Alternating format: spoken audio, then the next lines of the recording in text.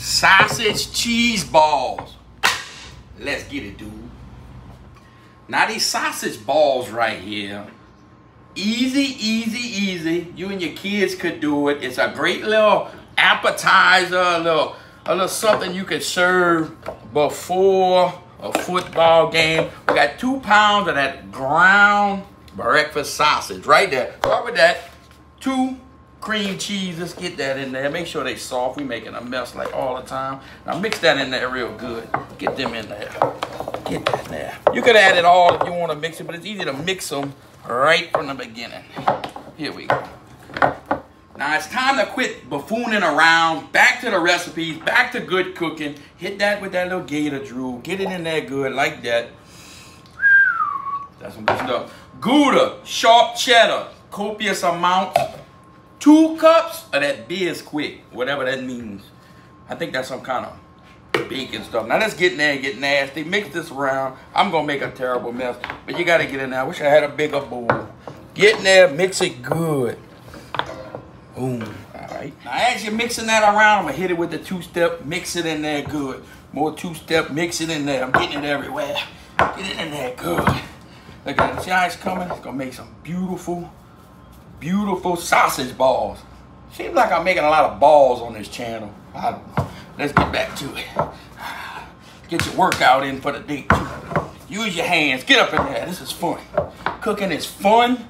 Cooking is exciting. What else you can do is drink and have fun and cook, dude. This is awesome. Now it's time to roll them in them balls, dude. Get your little flour. Get that on your hand.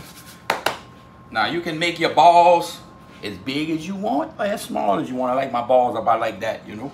Put that like that. That's that parchment paper. All my life I used to say, hand me that paper that's not aluminum foil, because they come in the same dang thing. But I learned that's called parchment paper. Whatever that means. Another ball. And make you 2 or 3 dozen of those. Dude, you take that on some white bread, you smash that down with a little yellow mustard, on a cat head biscuit, a little homemade, well, I call it homemade, but I call it that yard honey. Oh, you look at them balls, nice and pretty. Give me a little more flour on there, boom. Roll them up. These are fire. Your kids are gonna love these. Who don't like sausage and cheese rolled up into a ball, dude? Keep getting it. Look at that, like that. Boom. Got your oven set. 350, probably about 25, 30 minutes. But check them at about 15. Every oven's different, dude. It all depends on the altitude and stuff they tell me. Here we go, here we go. Oh yeah, making a good mess. Roll them up.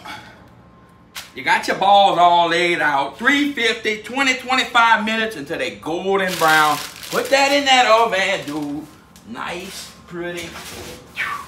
And while we wait, we hydrate.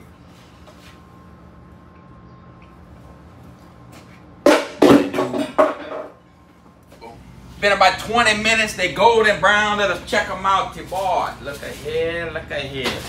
It's like a sausage, cheese, biscuit, all in one. Grab and go breakfast. You cook them, you put that in that ice box, heat that in that microwave for breakfast, grab it, go, get out of here. Look how pretty that is. Let's plate it. Let's see what they look like on the inside. Look at here, cheesy goodness, hot. The only thing left we got to do, I like to drizzle it with that little yard honey. Y'all want to see some more bee videos?